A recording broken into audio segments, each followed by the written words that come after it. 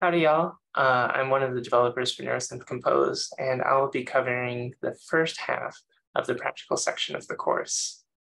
Previously, you've covered a lot of the considerations and just the layout of what a neuroimaging meta-analysis is. And now we are actually going to get our hands dirty and use this platform, Neurosynth Compose, in order to create and execute an open and reproducible meta-analysis.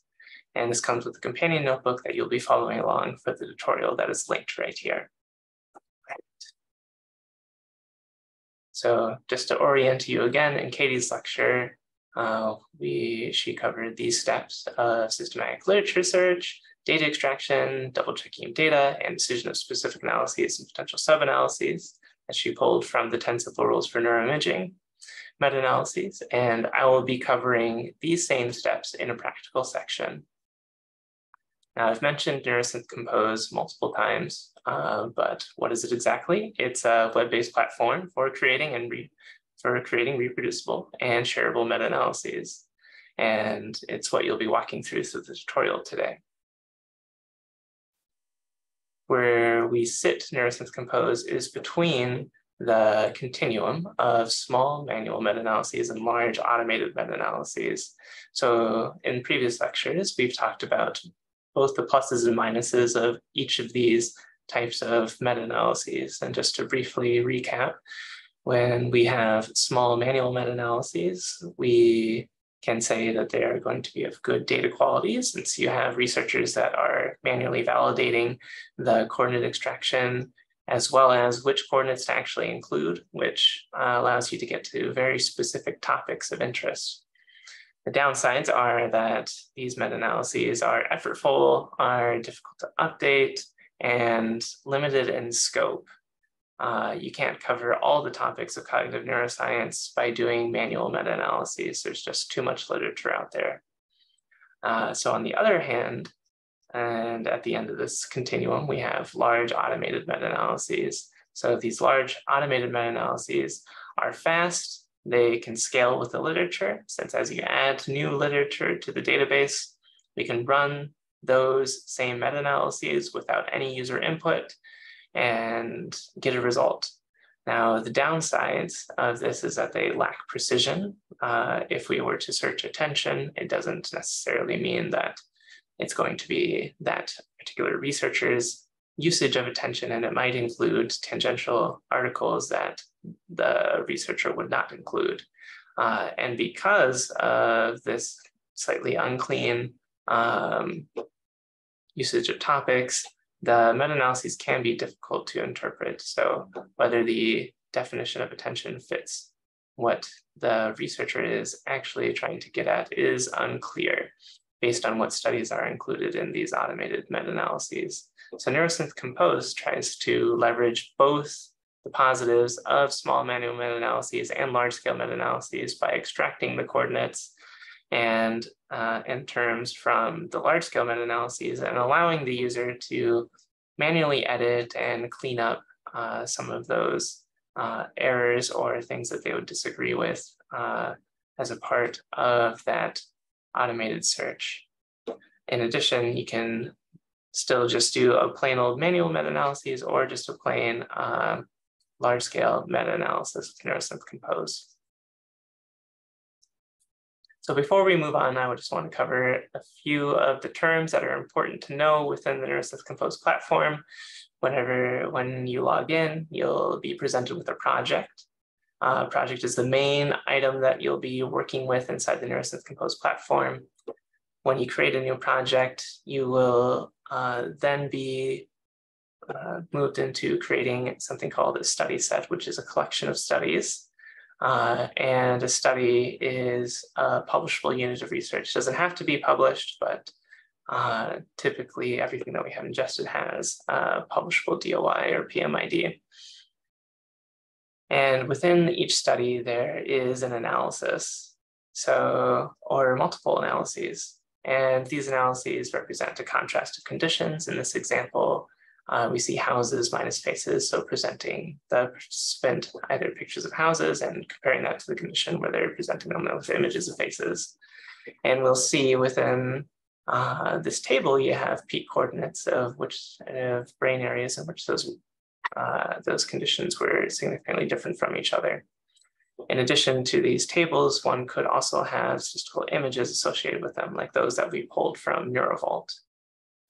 And finally, what's relevant for the study set are annotations. So the analysis is the unit of analysis for a meta-analysis.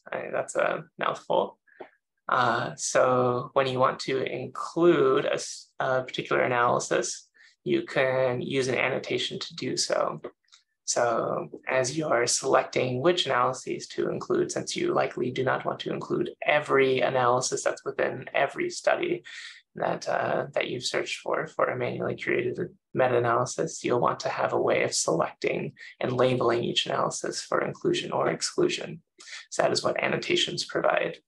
Once you've done this, you can specify a meta-analytic algorithm from NIMAIR, which is the Neuroimaging research, or the Neuroimaging meta-analysis research environment.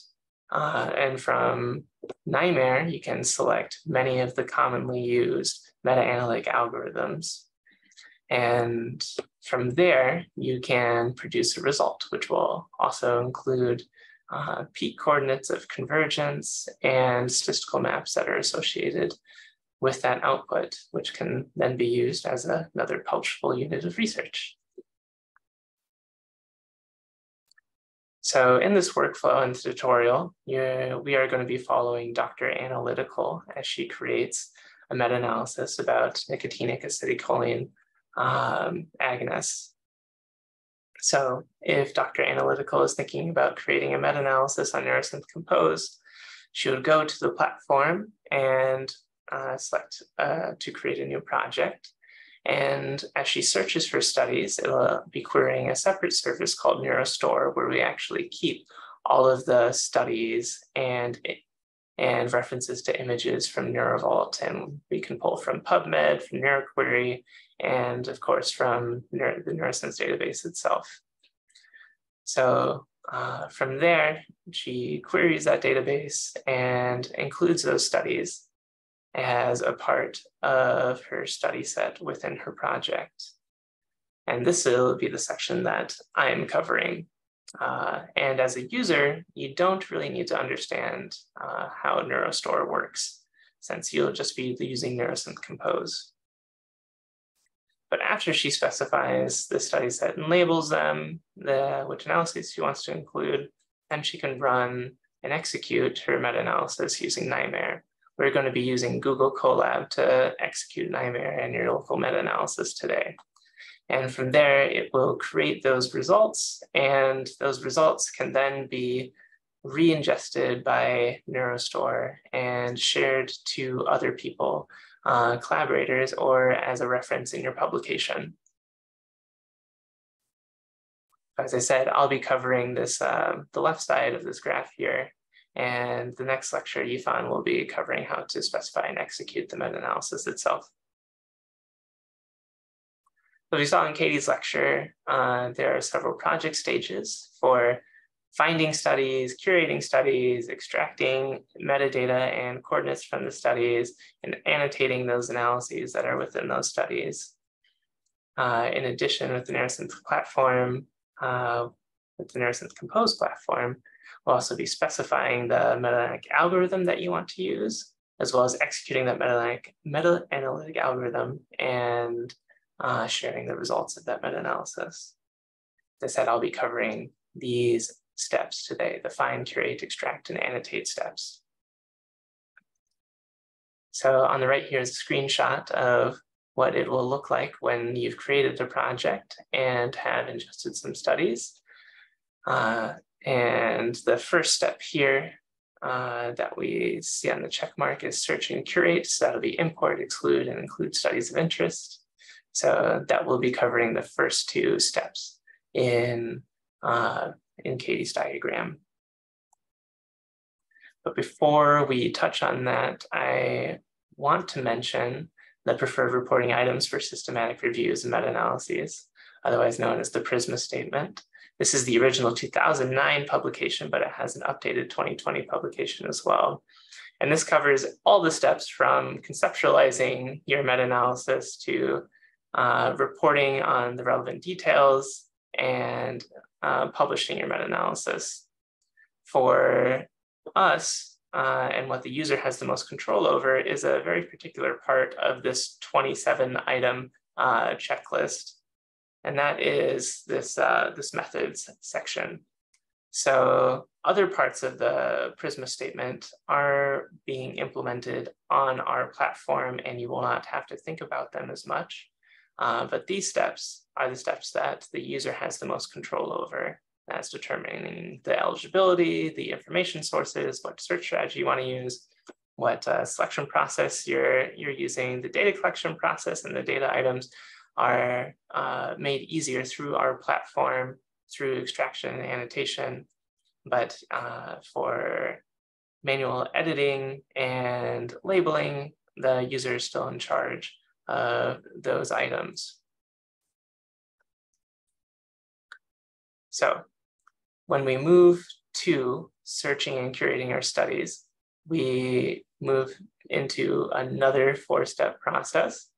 So when you're searching and curating your studies, if you've searched all your data, if you search for studies and you now want to start filtering through them, you'll first go through identification, which is where we find duplicate studies and remove them from selection into our study set because they are duplicates. And in the next stage, we go through screening, and that is where we'll find just irrelevant studies to our meta-analysis. So as I said, we're looking at nicotinic acetylcholine receptor agonists. So if we have a study that's about marijuana smoking or colon cancer, those would be irrelevant studies. And the next step would be eligibility, in which we dive into what the eligibility criteria for the studies are, and that will likely require reading the title and abstract and perhaps even the methods in order to ascertain whether the study belongs inside the study set. And then finally, the column for inclusion means that we are actually including the study for the meta-analysis. So within the original paper, here is the inclusion-exclusion criteria. I will present it to you in a more meaningful way so that we can understand and break down the components better. So for inclusion, it has to be an fMRI or PET study. And the coordinates from the results need to be reported in either MNI or TALRAC stereotaxic coordinate spaces. For the specific contrast, it needs to be a within between subject contrast of acute cigarette smoking nicotine administration relative to a non-smoking or placebo group. And they're looking for any cognitive or affective task, or even have the participants at rest and not engaging in any explicit task. That's what we're looking for. Now, what we would want to exclude on is if the outcome measure is functional connectivity, which is just how well the brain regions are in synchrony, brain morphology, as in what are the different shapes of different brain areas, or neurochemistry, which would be the level of neurotransmitter in different brain areas. So if those are the only outcome measures of the studies, then we don't want to include them.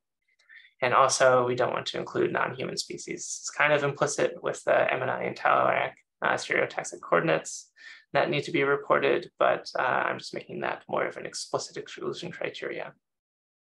So now let's take a look at a couple of examples and see whether or not we should exclude or include the study or promote it to the next step. So here we're looking at, is this irrelevant? So this is a part of the screening stage. So if the severity of dependence modulates smokers' neuronal cue reactivity and cigarette craving elicited by tobacco advertisement, that does sound like the topic that we are interested in. So I think that this study is relevant, and we'll then decide at a later stage whether or not it's actually eligible. And now if we're looking at the eligibility phase, now we're looking at comparison of brain and behavioral effects of varenicline and nicotine in rats. And what we find here is that, yes, it was relevant, but it's not being done in humans.